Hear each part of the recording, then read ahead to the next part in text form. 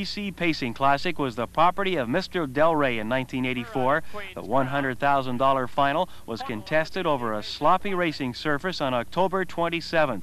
Dave Magee brought Mr. DALRAE home in 2:01.1. There they go. Mr. DALRAE is going to the front. On the rail is Miller Scout on the outside, Division Street, as they go round the first turn. On the outside, Mr. DALRAE leads by a neck. On the rail, Miller Scout second by a length and a quarter. Division Street is third. Energy Burner is fourth. Perfect Out is fifth. Sullivan is sixth.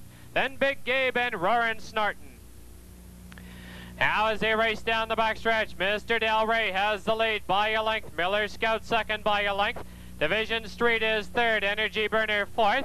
Then Perfect Out, Sullivan, Big Gabe and Roarin' Snortin'. The first quarter, 28-3. On the turn now, Mr. DALRAE has the lead by a length. Miller Scout second by a length. Division Street racing third. Now as they enter the stretch and pass the stands for the first time, Mr. DALRAE has the lead by a length. On the rail, it's Miller Scout. On the outside now, Division Street. Then Energy Burner, Perfect Out, Sullivan on the rail, Roarin' Snortin', and far back to Big Gabe. The half in 1 minute and 1/5 as they go round the first turn. Mr. DALRAE still has the lead by a length. Miller Scout on the inside, second by a nose. Division Street now moving up on the outside along with Energy Burner.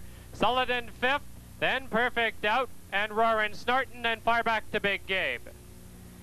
Now as they race toward the three-quarter pole, Mr. DALRAE leads by a length. On the rail, Miller Scout. On the outside, Division Street. Energy Burner now moving three wide. The three-quarters in 1:31.3. On the last turn, Mr. DALRAE leads by a length between horses. Division Street, Miller Scout on the rail, Energy Burner on the outside. Into the stretch, Mr. DALRAE by a length, then Miller Scout and Energy Burner. Here comes Perfect Out, but it's Mr. DALRAE and Miller Scout.